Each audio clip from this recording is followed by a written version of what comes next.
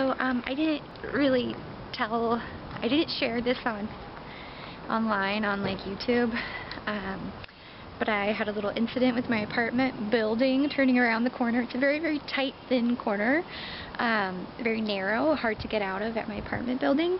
So when I was driving my new car for the first time at night, and it was the first time at night exiting this apartment building, because I just moved into the building, I just bought the car, and there's not very much lighting there. I scratched the side of my car. So let me share. Hey! So this is the damage. It's all rusty along here and rusty along there, which is bad. And then there's some scratches along the door and up along here. It seems like it's really long, although I swear the noise didn't last that long. That probably shouldn't be too hard. It's more the rust that I'm worried about. Yeah, so I'm gonna get that fixed. Alright, so let me explain it a little bit better. So I was pulling out of my, hey Stitch! I was pulling out of my parking lot for the first time ever at night in the new car at the new apartment building, and you can't see the corner very well. It's a tight corner, so I scratched the rear quarter panel on my car, just the back nearby the tire, you know. And I have never had like a nice new car, so I was really upset about it, and I've never had like full comprehensive insurance either, so I didn't know that insurance can pay something towards it. So I've just had the scratch ever since October. I haven't done anything about it. Meanwhile, it's been rusting away, and today I thought maybe I'd go to an auto shop and get an estimate and see if they can do it for like under $500. This is Stitch and his tail, in case you see his tail, that's you, Stitch, saying hello. He wants some attention because I just got home from work. I'm gonna pet you. So I just wanted to get an estimate, and the guy told me it'd be $2,200 to fix it, and I thought, holy cow, I don't have that much. And he said if I have insurance, that covers it. I could maybe have a deductible. Anyways, I never even thought about insurance covering this kind of thing, because to me, I always thought insurance was if there's two cars, two people are responsible. I never thought if just a single person did something on their own to like a building or scratch the building or a sign, that insurance would help with it. I guess all of this is just new to me. Like my old car I had for 7 years. I bought it. It is noisy outside. I bought it with cash for $2,000, and it had scratches and damages on it initially, and then it gathered more scratches as I owned it. And it wasn't a big deal because it's an older car. You know, I wasn't bothered by all the external damages and stuff. I just needed it to help get me from point A to point B, you know. So it's new having this new car. This is the first time I've ever dealt with insurance, trying to have them help me out with making a claim. Stitch, your tail is getting in the way. All of it's just new. Anyway, so today I got the estimate, and then I called my insurance to see if they could kick in anything or provide any coverage. They said yes, so then they opened a claim, and then I got all these calls from the auto shop saying they can take me in tomorrow morning, and then I got a call from Enterprise because I do have car rental coverage, you know, so I can rent a car. So I'm going to pick up my car from Enterprise tomorrow morning, and this is all happening really fast. It's kind of stressing me out because these things, I need time to process and prepare and get ready and acknowledge, because I get so anxious and stressed out. The good news is that the auto shop and Enterprise are right next to each other, so I can just walk from one place to the next very easily, but I don't know, I've been stressed out ever since I went to get the estimate and dealt with my insurance company, so it's been a couple hours now. I actually am not hungry for dinner. I wasn't hungry for lunch.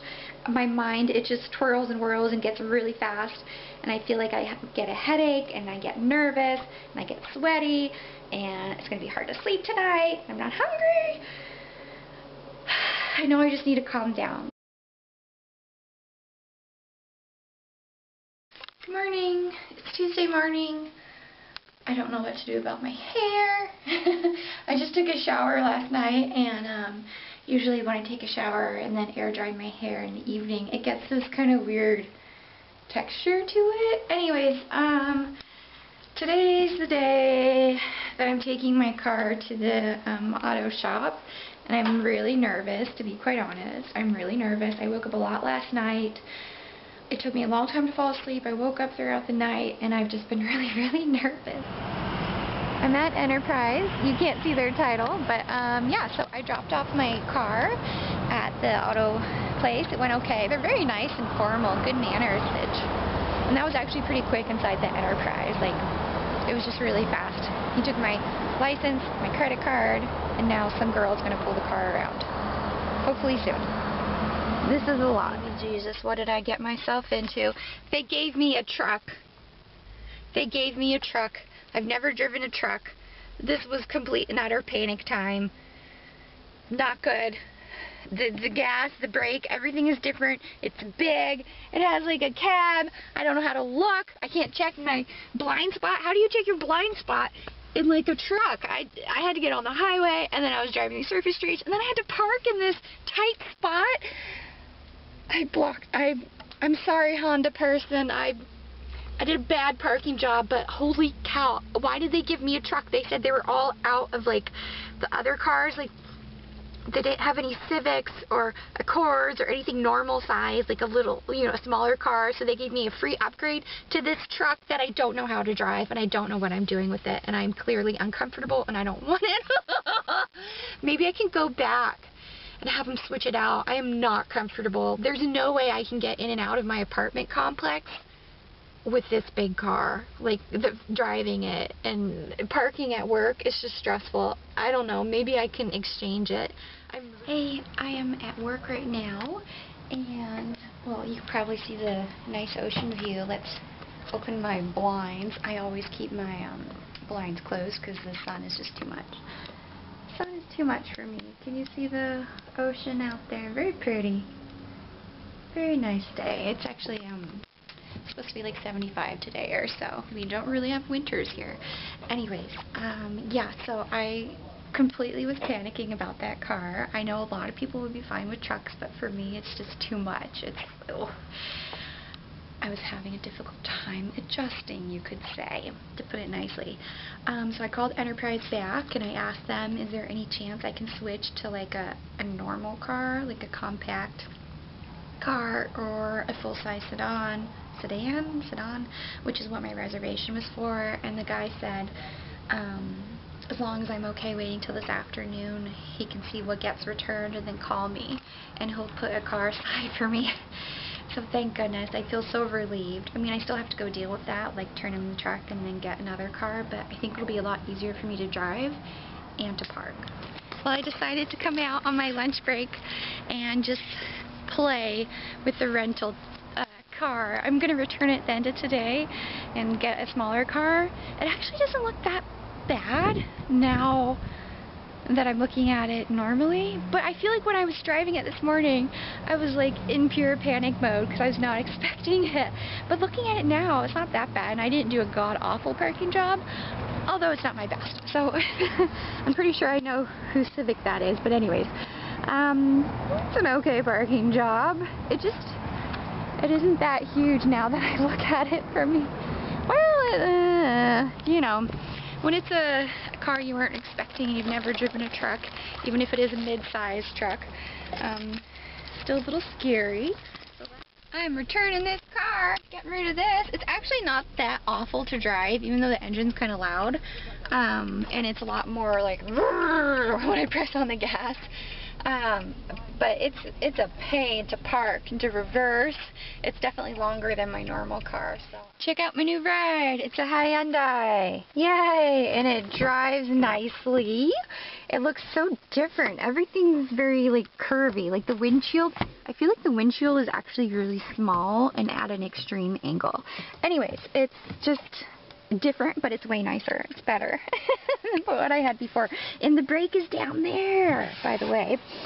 So, let's see.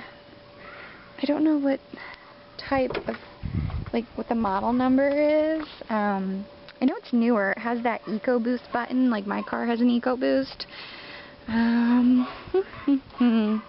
Let's see. Oh, Sonata. That's what it is. It's a Hyundai Sonata.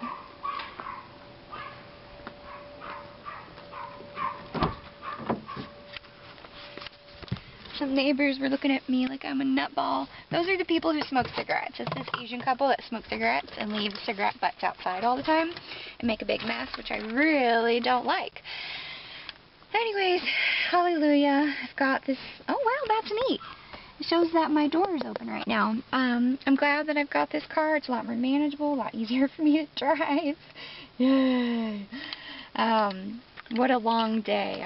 I'm tired. It's time to go home and feed Stitch and take it easy in my Hyundai.